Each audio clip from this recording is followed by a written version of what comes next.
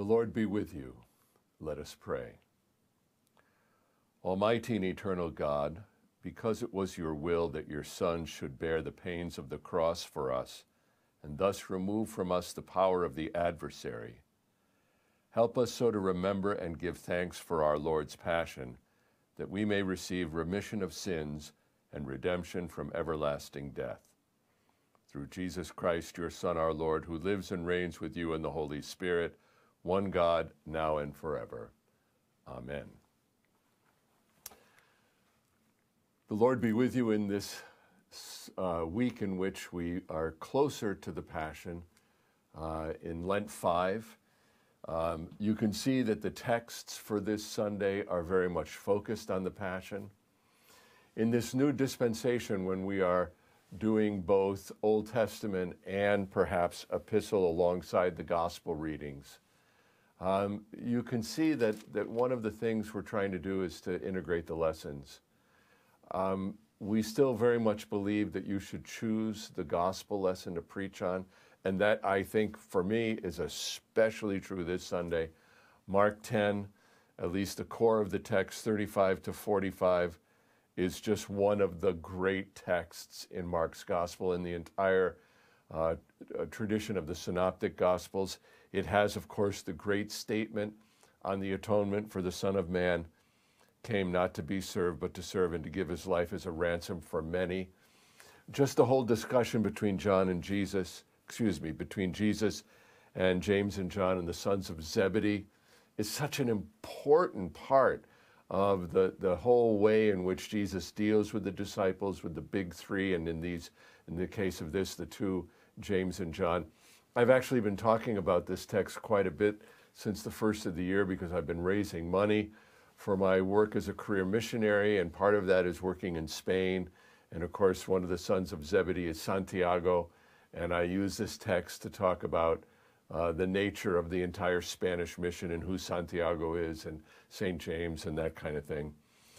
You also have included here, and I would use it as a gospel text, I think it's the final passion prediction of Jesus in Mark's gospel. So please preach on the gospel. Having said that, the other two accompanying texts are really great texts. One of them, Jeremiah 31, the Old Testament lesson, is of course the New Covenant, which has all kinds of Eucharistic overtones.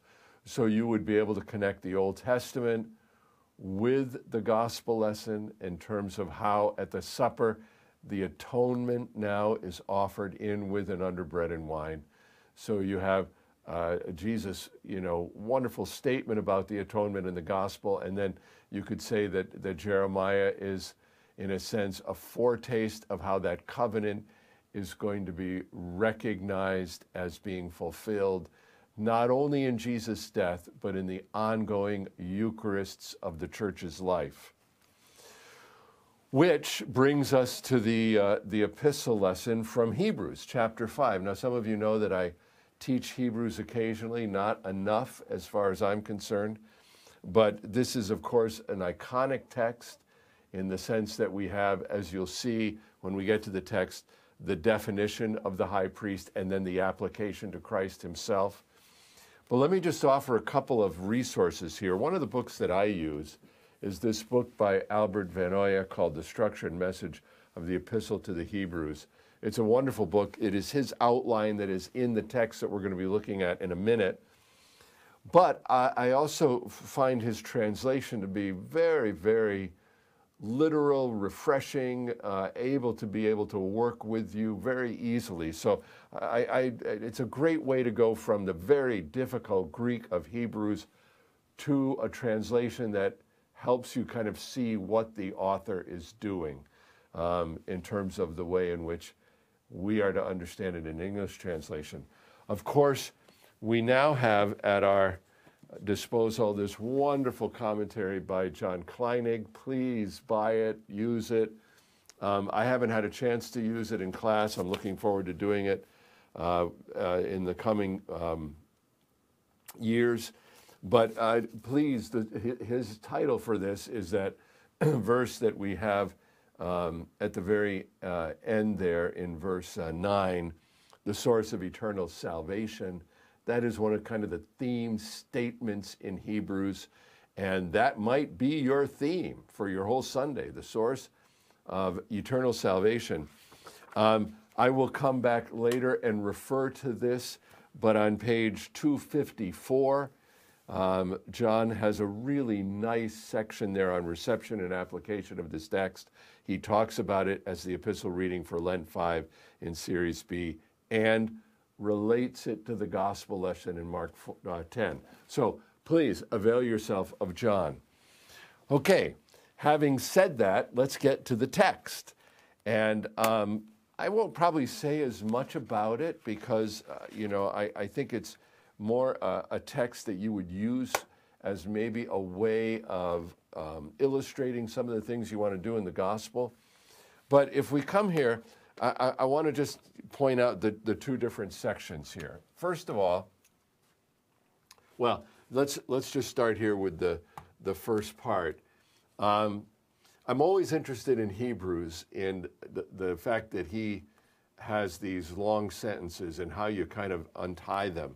And in this first part, you'll see there's a period here at the end of 3 and then one here. So in this text that we're looking at, we have 3 sentences.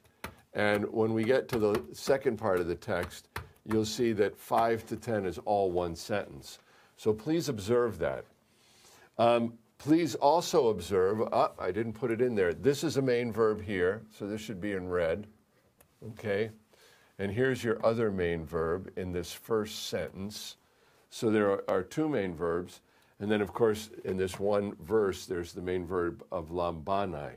And I think, the main verbs in the text really do matter here.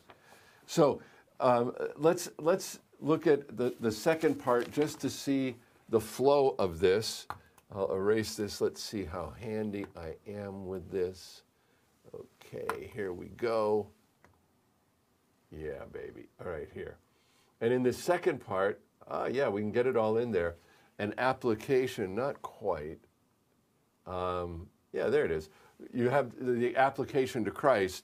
And here, I want you to observe that there are 3 main verbs, the verb for glory here. And just notice how everything is sort of dependent on that verb. And then we have he learns, and then it happens. So you only have 3 main verbs, and you can see here that it's all one sentence. I break it here because I think there are 2 different sort of parts here. Here he's obviously quoting the scriptures, and then here he's describing it. And the theme verse that I said is so important is this one right here, the cause of an eternal salvation. Please look at John Kleinig's translation. It's actually very close to Van Oya, and I think you'll find it to be really quite refreshing and helpful in that respect.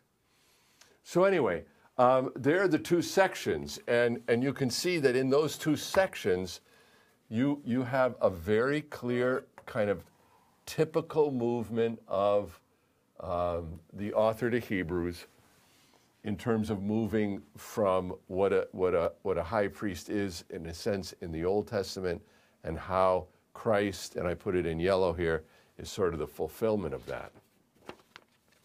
So having said that, let's now kind of work our way through this text a little bit.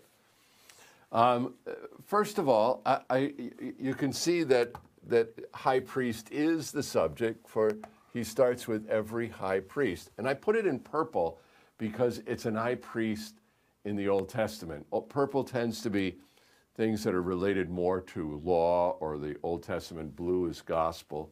I mean, it doesn't quite always work as cleanly as that. But he starts by saying every high priest who is taken out of men, and as I said, this is a main verb, is constituted on behalf of men, the things to God, and obviously what we would have to suggest there is offered, something is offered.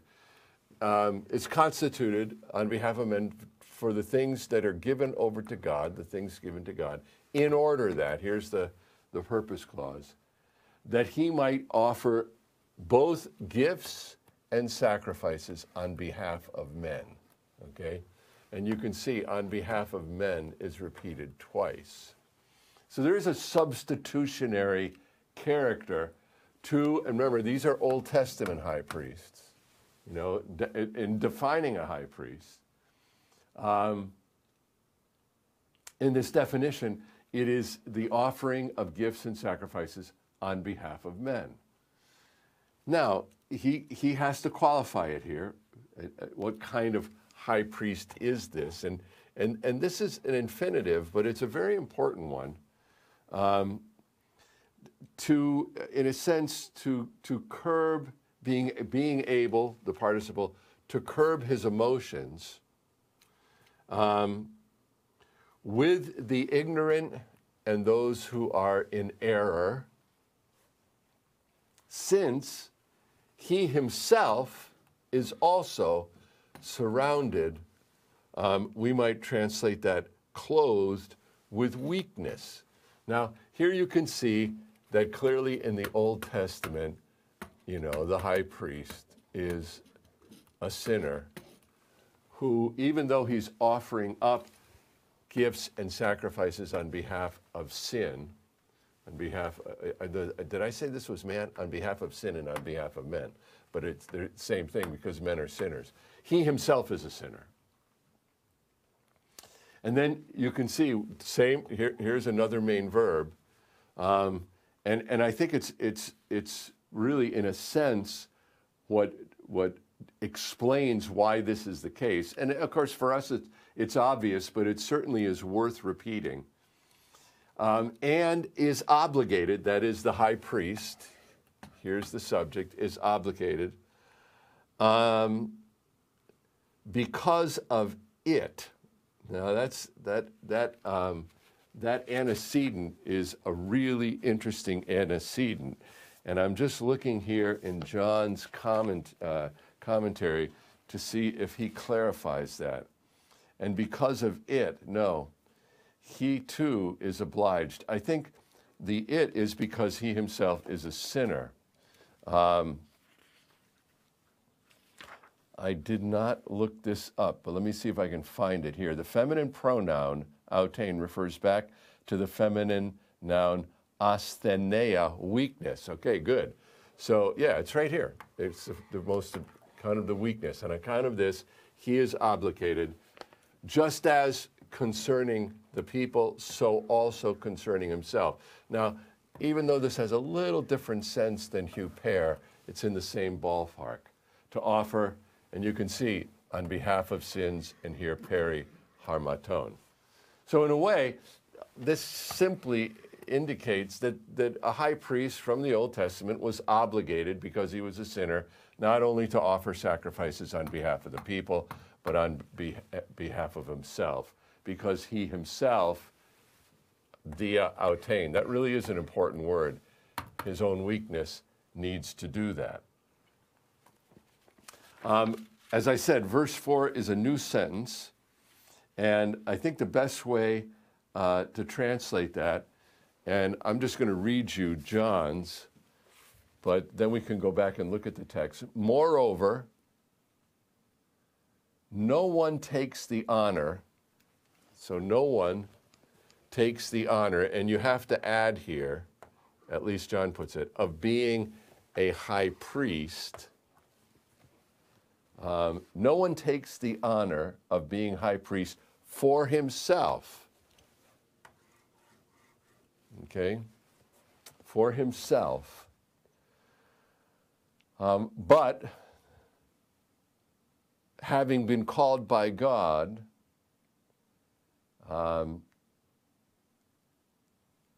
receives the honor, you have to add that, just as also Aaron. And that's not how John translated it. He translated it, but like Aaron, one called by God receives the honor. So just as like Aaron, one called by God receives the honor, okay? So, I mean, you can see that he takes Aaron now, and he's the obvious example of the high priest, and how did his high priesthood come into existence? He didn't take the honor for himself, but he was called by God, and that's how he received the honor. Okay, simple argument, which even though the Greek can sometimes be daunting, the arguments aren't always that difficult at the end of the day. Now, that brings us now to the second part, which is really, in a sense, where all the action is, and where we want to probably do our preaching, if in fact we do preach on the text. Okay, so also Christ. Now there you can see Christ is, I've highlighted it. I mean, he is obviously the way in which we've moved to this. So also Christ, the Christ, he did not glorify himself.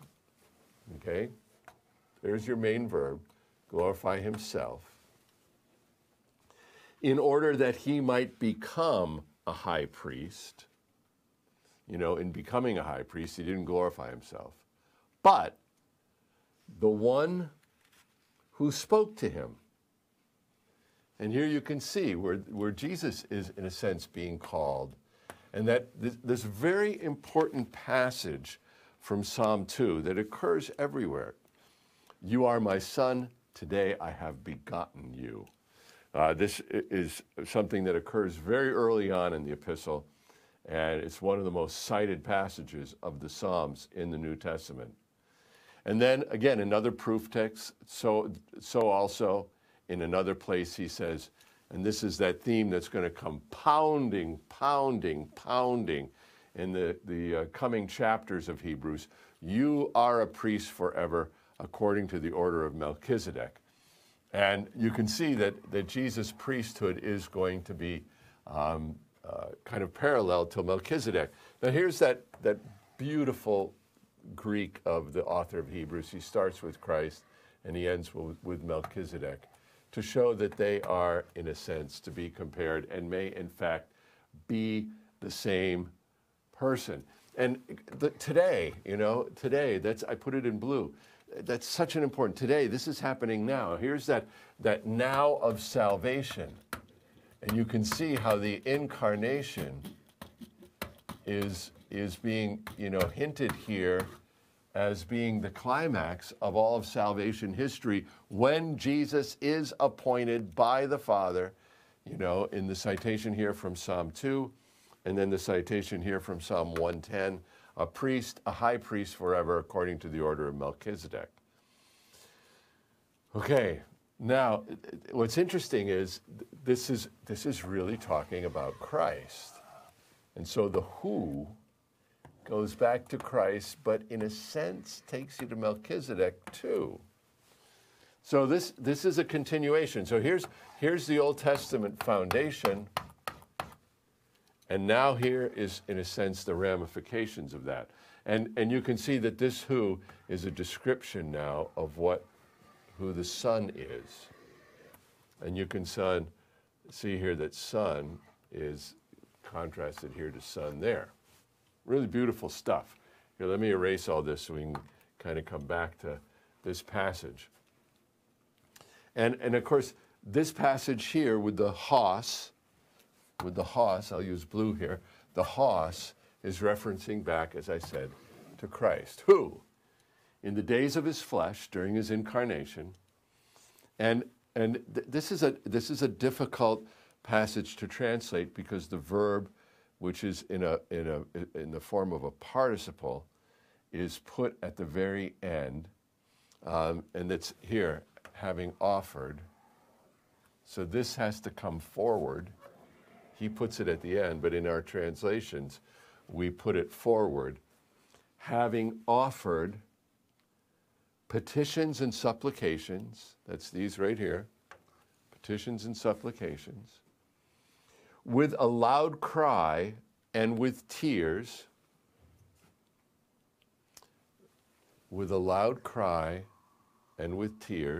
okay? And now you pick up the middle side. I'm using John Kleinig's translation here. with tears, to him who was able to save him out of death. To the one who was able to save him out of death. Okay? Let me just offer you Van Oy's translation here so you can kind of see how he does it a little differently. Who, in the days of his flesh, he puts forward, having offered petitions and supplications to the one who was able to save him from death. Whoops.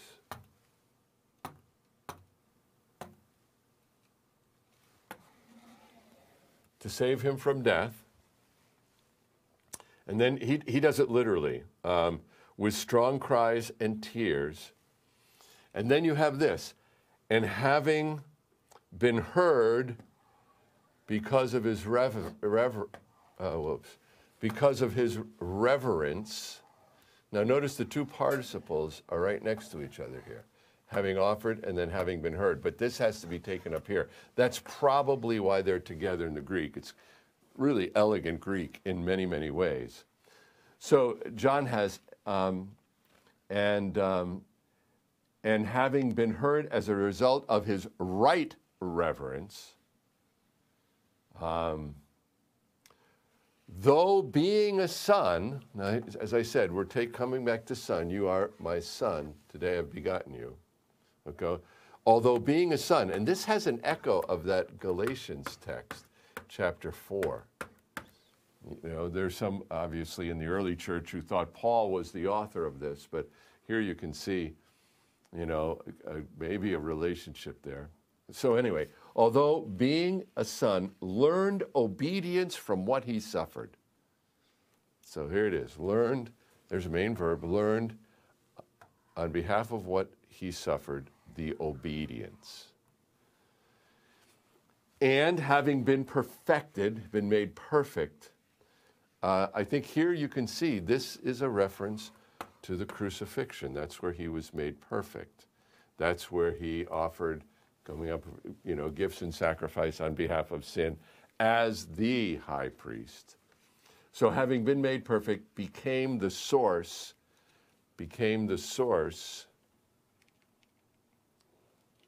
Ooh. I prefer Van Oye here for its literalness. Here it is. And having been given fulfillment, here, he became, for all those who obey him, the cause of an eternal salvation. John does it a little different. He puts became the source of eternal salvation. There it is, the source. Van Oye has cause, but source is good. Source of eternal for all who obey him. And then the final clauses here, and you can see this participle parallels this participle. So having been made perfect and having been designated by God as high priest in the order of Melchizedek. And here you can see the author is doing a little switcheroo here.